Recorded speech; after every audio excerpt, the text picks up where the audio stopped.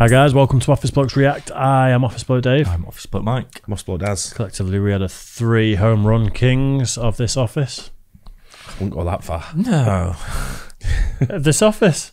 In our office, you mean? I still wouldn't go that far. Fair enough. We'll fair see. enough. Some people in his office do a lot more than we do. Yeah. Right. Fair enough. Yeah, we are the Office Blokes. Simple as that. Why have we done this? What's this? Well, we did one the other day about Aaron Judge, who's just done the 60-second home run in the American League. He just broke the record that's been held for 60-odd years by was it Roger Maris and in the comments there was a lot of people going on about we mentioned in that video about Barry Bonds having I think he had 73, Sammy Sosa in his 60s, 65 maybe, something like 67, Mark Maguire I think maybe 64, something like that. Right. Yeah. So they've all got more than Judge has, but they were all from the National League and they were all roided up, I think. Right. Or there was things behind it. Yeah. So people were commenting in the comment section, like arguing, fuck Barry Bonds, no, Barry Bonds is this, and for and against. So I thought, what better way to introduce you two to the other guys who's the real home run king would explain it in this video, I guess. I don't know who they think it is, whether it be Aaron Judge, who's got 62 now in the American League. Yeah. Or whether they still see Barry Bonds, who played for the San Francisco Giants. A good way to carry on the argument. Yeah. What is the problem with roids in baseball? Like I feel like it could be pretty illegal. No, but I mean, like, it's a performance-enhancing drug, isn't it? I know, and I'm kind of being facetious a little bit, but at the end of the day, it seems like smell him. It seems like one of those sports. It seems like one of those sports where roids would make it more exciting. If everyone's jacked. You could say that with a lot of sports, though, couldn't you? Really? Yeah, but it's say fighting sports where people can get killed, and it's more dangerous. You don't necessarily want some roided up jack guy against someone who isn't. What if this guy twats a ball back at you, bings him on the head? I know. But going into crowds the other day, didn't we? Yeah. But if he would have done that without the roids, it'd probably do someone severe damage. Yeah, but it's it's one of them where I'm all for having like a different setup in sport. Drug leagues. A drug league, yeah. So you can take whatever shit you want. Yeah, in the long run, roids and stuff like that aren't good for you. I think it's better for sprinting. But they're not good for the human body, are they? No, everyone makes it to 34 and keels over on the pitch. That's the career over. But it was an exciting watch for the rest of us, wasn't it? Yeah. So, if they want to do it, then let them do it. But then it'd become the norm, and then it'd just be back to like it's already the norm in loads of sports. not using drugs. It'd be just exactly the same. Look at cycling. It's absolutely rife. In the end, it won't make it any more exciting because it'd be just the norm, wouldn't it? So it'd be pointless. But then you find new drugs to make it more exciting again and just keep upping it a level. Fucking cycling's never been exciting. No, but it's but drugs I don't even know if widely, it's a sport or not. A lot of sports, they just find new ways of doping people that aren't tested for. And they're always doing that. Yeah, of course. I think cycling, you should do things like strap your feet to the pedals like they do, but you can't take them out. Yeah, and then slow it right down. So a car gets in front of them and slows them right down to fucking almost like where if they fall, try and make them stop almost. Yeah. See if they can hold the bike over a bit. Then go, then stop again. You know how to make that more interesting? Make the legs a bit jelly and then fucking wobble them. Fall off or right on the edge of a cliff. The way to make that more interesting is 2 cars, so you take both lanes and you're either side of each other and then both slow down. That's what they've started doing now. What I do is let the cyclists go off and then sort of a pack of dogs. Like, please stop. Jesus, mate. Yeah. Strap meat to the back and see how fast they can go. That's a good one. Yeah, I'm up for that. I'll vote for that. Yeah. Can we have paintball guns as well? Yeah, real guns. Right, let's find out what this is all about then. The real home run king. I've had enough of this. Barry Bonds hit 73 home runs in 2001. By definition, he's the single-season home run king. So what if he obviously used steroids? That was the league's fault for not enforcing the rules against them. If Bonds was juiced to the gills, walloping dingers off pitchers who are also juiced to the gills, what difference does it make? Is something a dumb, stupid idiot would say. I was about to agree with him. The real home run king is Mark Maguire with 70 homers in 1998. This was the iconic home run race credited with saving MLB after the strike. All Bonds did was come along a few years later and spoil it. Unlike Bonds, Maguire and Sosa both broke a decades-old classic record, so, once again, the true home run champion is Sammy Sosa.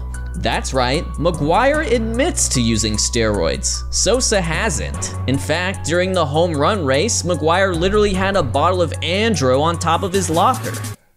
Didn't Sosa use like something in his bat? Is that the one? There was someone had a corked bat, didn't they? Yeah, I'm not sure if that was Sosa might have used the cork bat. What's that mean? It's like it pings off the ball, pings off, fucking like it takes it in, it absorbs it, and made of cork. Or cork inside it. Be cork inside. Wouldn't be made of cork. Right. Made of cork. I think it's just a long cylindrical piece inside it. Meanwhile, the only real PED stain on Sosa's record is from a voluntary, supposed to be anonymous test result that was leaked to the New York Times, the accuracy of which cannot be confirmed, nor can the substance in question. David Ortiz was on the same list, and he's a first ballot Hall of Famer. So Sosa's 66 round trippers make him the true home run king if you ignore the corked bat. There you go. This dirty, rotten cheater Sammy Sosa with his corked bat in 2003, who knows how long he was using it? Never mind the fact it doesn't even help. And then how about Chief Sosa getting in front of Congress and using a translator as if he forgot English? If I were at a congressional hearing in my second language, I'd never do that unless I was super guilty. Which means the real, no doubt about it, 100% confirmed home run champion is Aaron Judge, who just finished this season with 62 ding-dongs. Bonds, McGwire, and Sosa are cheats, but Judge is a perfect little angel who never did anything wrong. Just kidding. This year, the dramatically titled Yankee letter was revealed, showing that the Yankees were fined in 2017 for stealing signs electronically and communicating them to the dugout. Sound familiar?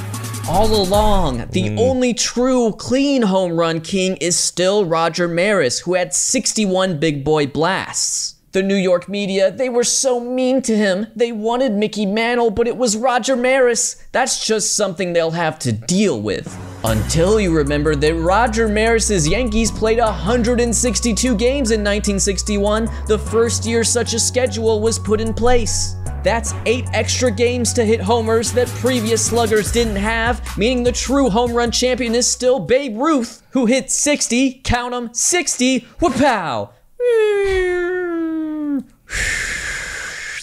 In 1927.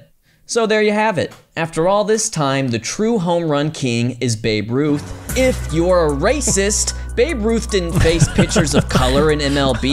The league wasn't integrated yet. How can that possibly be the record if you weren't facing the best competition? The real home run king is whoever hit the most home runs between 1947 and 1960 when the league was integrated, but the schedule was still only 154 games. That person is Ralph Kiner, who hit 54 Spank Me Poppies for the Pittsburgh Pirates in 1949. But wait a second. Kiner's second cousin twice removed is current Yankees shortstop Isaiah Kiner-Falefa. That's nepotism. He's an industry plant. We can't have that.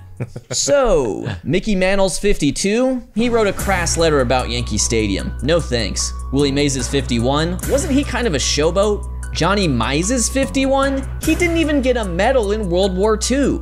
Ted Kluszewski's 49, come on, you think we're giving this to a Polish guy who can't afford sleeves? Get real. Clearly this era isn't working, but we still need integrated baseball before the advent of the 162 game schedule for any single season home run record to truly count. Wait a second, I've got it. In 1884, Moses Fleetwood Walker, a black man, played 42 games for the Toledo Blue Stockings of the American Association, an officially recognized major league. The American Association leader in home runs that year was John Riley, who hit 11, making him the verified, undeniable single-season home run king. Case closed.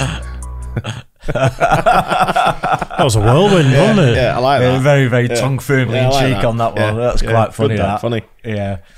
It's just, I mean, yeah, I think the point is everyone. You can pick up on something about every single person. See, I always wonder. Don't cast aspersions, but in like the 40s, 50s, 60s, stuff like that, if people were on steroids or other drug, enhancing drugs, I mean, would people know about it, or was it stuff that they probably didn't even test or anything in those days? Did they even have the types of steroids? Didn't even test you for drink driving. Well, probably not. No, but they'd have stuff that they probably thought they could make them enhance their Their ability to hit the ball. Probably snake oil, most of it. Yeah, but you know what I mean, though? There was a certain stage where people probably took drugs that were ahead of the game. But they thought, well, it's not illegal, so why not? You know. So in your opinion, now you've seen Bonds, Sousa, Maguire, Judge, and who do you think's the real home run king? It's got to be Babe Ruth, hasn't it? Look at that gut. He's got to hit him far, so he doesn't have to run as much. He's got a mild jog on. He had an individual style there running, didn't he? But, I know it's a tough one, isn't it? But I don't know much about it, really. No, I really really don't. You know, I don't. But there's a lot of things to delve into there, I think, with all of them. You know, I know. All I know is the things that he's just said there, but I'm sure there's loads of facts that we don't know about. Barry Bonds at 73. Baseball. That's a lot, isn't it? Yeah, that's a huge amount. And Maguire at 70, I guess.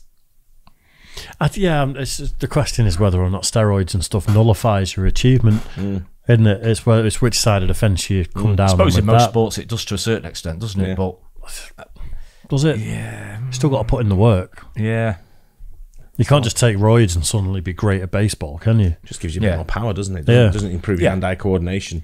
Exactly. Reaction times and things like that. Exactly, the power, isn't it? Yeah. Without a doubt. I might start taking roids and see if I can play baseball. What do you reckon? Nah. No? Oh, shame. The only thing you'll get there, Dave, is you'll get a little dick, littler than the one you've got. Smaller. Yeah. Flogging a dead horse at this point. Doesn't really matter. Hope you guys enjoyed it. Don't forget to like and subscribe. We'll catch you on the next one. Cheers. Guys.